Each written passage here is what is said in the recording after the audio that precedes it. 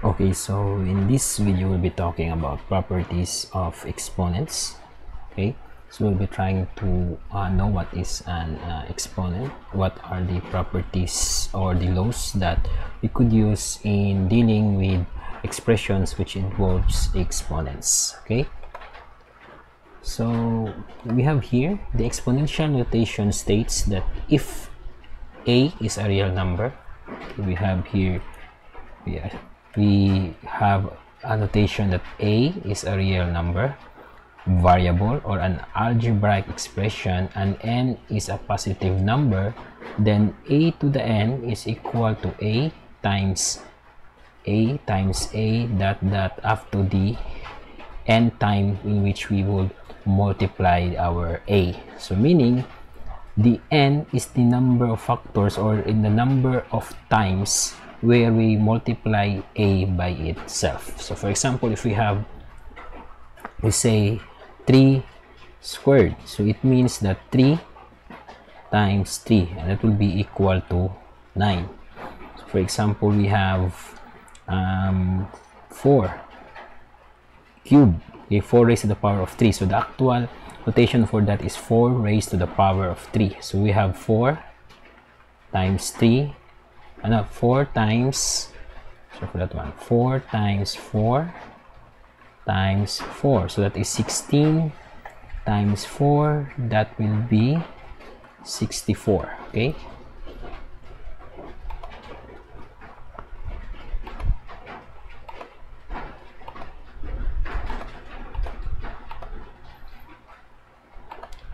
okay, so that is an exponent or an exponential notation. So this 2, 3, this is what we called as the exponent. Okay, so we call that one also as our n, while the a or this 3 or 4, this is what we called as the base. So this whole expression, so a to the n, 3 squared, and 4 cubed, so this is, or these are exponential notations. Okay,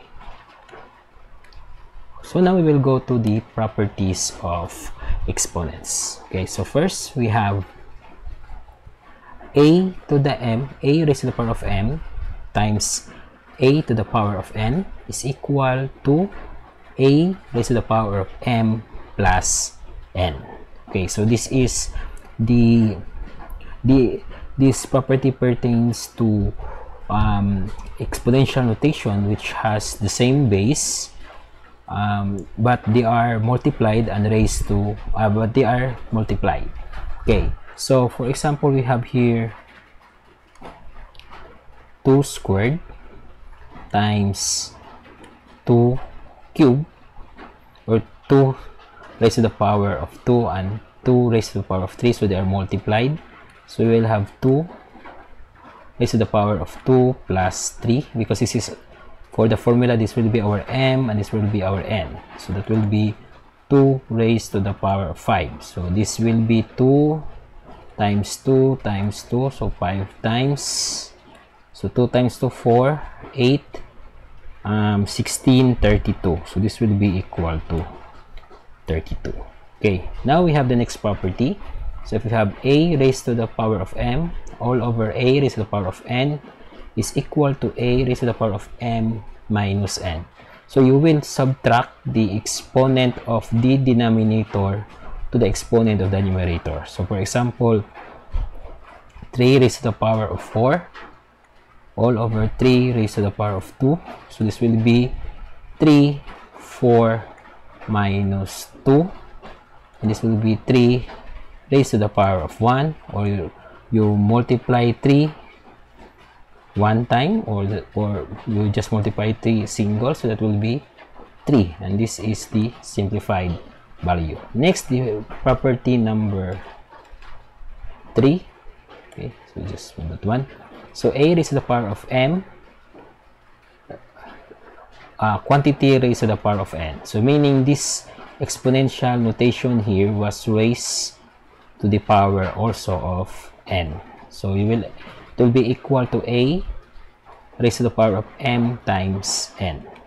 Example of that, for example, we have 9 raised to the power of 3, quantity raised to the power of 2, so that will be 9, 3 times 2, and that will be equal to 9 raised to the power of 6. Okay, so if we are going to use our calculator to get the value of that one, this 9 raised to the power of 6, so we'll end up with 531,441.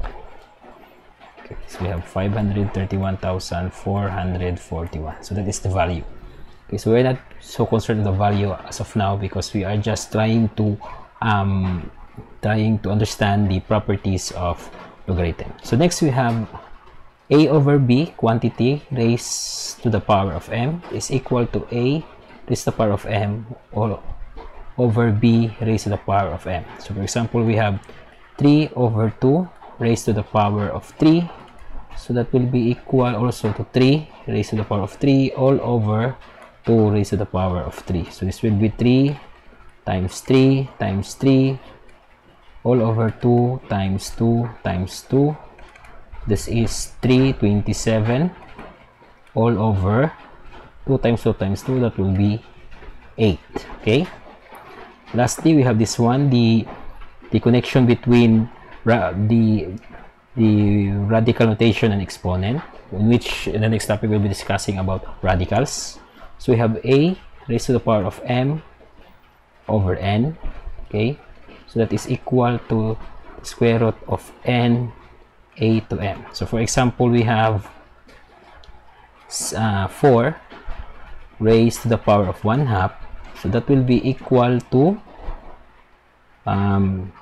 square, this notation, the radical sign, this will be 2 here, 4 raised to the power of 1, and if we go a little bit advanced of our topic, so this 2 here will just become square root of 4, and that will be equal to 2. Okay, then we have the reciprocal. So sometimes the seventh property, this property is called as the reciprocal property, in which we have a certain number, a certain base raised to the power of a negative exponent will be equal to 1 over a to the m. So for example, we have 9 raised to the power of negative 1, so that will be equal to 1 over 9 raised to the power of 1, and 9 raised to the power of 1 will just be equal to 9, so that we can say that it's 1 over 9. And last, so any base raised to the power of 0, so this property, so any base raised to the power of 0 will be equal to 1. So for example, we have 100 raised to the power of 0, that will be 1. For example, 1 million raised to the power of 0, that will still be equal to 1. Okay, so that is the 8 properties of exponents. So this property is very useful in simplifying expressions involving exponents, which we will be doing on the next part of this video. Okay, so I hope you understand something in this video. Thank you for watching, and as always, enjoy learning.